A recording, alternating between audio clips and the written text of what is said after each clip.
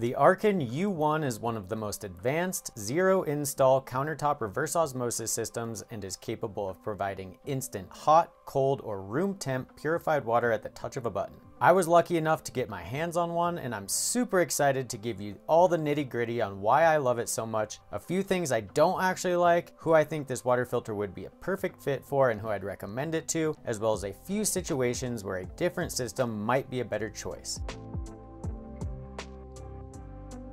Hey guys, it's Campbell, and first let's quickly go over the price of this filter. Not only is the U1 the most advanced countertop RO, not surprisingly, it's also the most expensive that I've come across. Up front, this filter will set you back $700, and you'll also want to factor in the cost of replacement filters. The pre and post filters need to be replaced every 12 months, the hydrogen module every 6 to 12 months, and the RO membrane only once every 2 to 4 years. The pre and post filters are $35 each. The hydrogen module is $40 and a new RO membrane costs around $70. So when you add it all up and average it all out, filter replacement should run about $100 to $150 a year. So what exactly makes the RKIN U1 so expensive, and is it really worth the hefty price? Let's break it down right now. Here are a few of the key features that make this countertop RO unique. It provides customizable on-demand water temperature at the touch of a button. The 5 stages of filtration provide solid contaminant removal and additional benefits. The first stage, sediment filter, removes any large particles that might damage the subsequent stages. Second is an activated carbon filter. Third is the RO membrane. Fourth is a post-purification polishing filter that adds healthy minerals back in, giving the water a more pleasant alkaline taste. And finally is the hydrogen infusion stage, which creates hydrogen-rich negative ORP water. I think this is really cool because other systems for creating hydrogen infused water tend to cost in the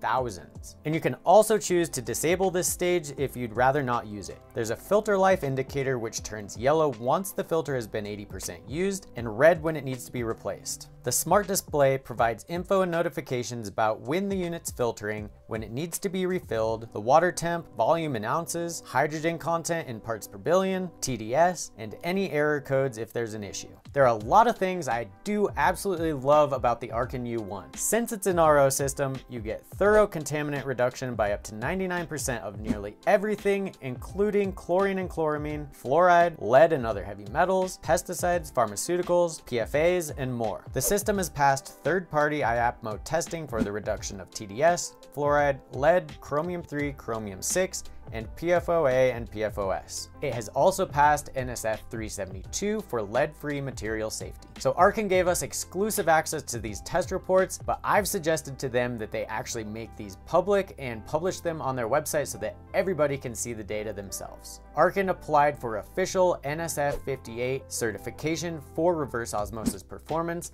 At the time of recording, this is still in progress. However, after seeing the testing data, I have no doubt in my mind this system will achieve certification. The system doesn't require invasive installation. It's super easy to use and the filters come pre-installed. Just plug it in, fill up the reservoir, and let the thing run. So the maintenance is super easy too. The system has a few self-cleaning features, including a UV light that zaps the stored water to prevent microbe growth, and a rinse setting that drains the system and flushes the filters. In short, you won't have to take apart the entire system to get it clean. You will need to clean the external reservoir, wipe down the outside of the machine, and replace the filters, but that's really it in terms of maintenance. It also filters the water really quickly, capable of providing up to 75 gallons of purified water per day. There are a number of preset temp buttons for specific purposes, including modes for coffee, tea, and milk, as well as different cup sizes and volumes to choose from. So do you have any questions about the U1 or reverse osmosis in general? If so, let me know down in the comments. And if you're finding this video informative, do me a huge favor and show that like button some love. Alright, so as I mentioned, there are a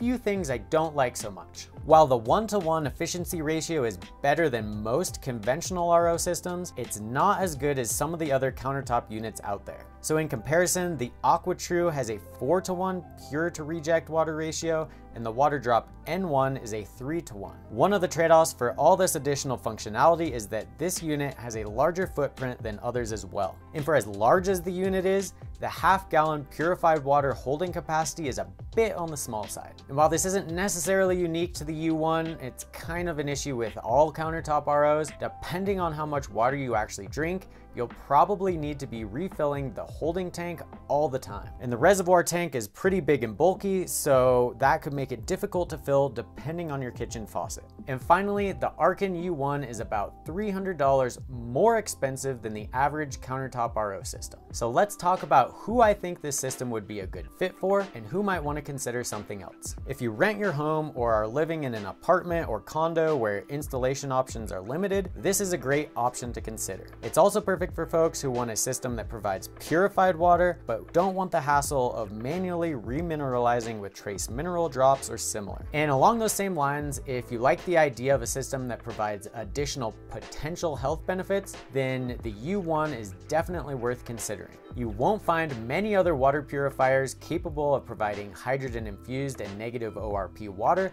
at this same price point. I'd also recommend it if you like the idea of on-demand hot or cold water. This thing is great for making a cup of tea in a snap, which is what we use it for all the time. And finally, folks who prefer limited maintenance and cleaning will absolutely love the hands-off nature of the U1. All that being said, there are definitely some folks I really would not recommend this system to. If efficiency is one of your top concerns, the 1-to-1 pure to drain water ratio is a bit of a letdown. If you have really limited counter space, this one might simply be too big. You'll also need to be capable of filling and lifting the external reservoir. It could be a bit heavy and quite awkward to fit onto the back of the machine when it's completely full. This is why they sell a turntable for it, but again, depending on the space you have, this might not even be an option. If you do own your home, I'd recommend just going for a tankless, under-the-counter RO rather than using a countertop system like this one. And finally, if you don't have the $700 to drop, there are many cheaper, albeit less advanced, countertop reverse osmosis systems out there to choose from.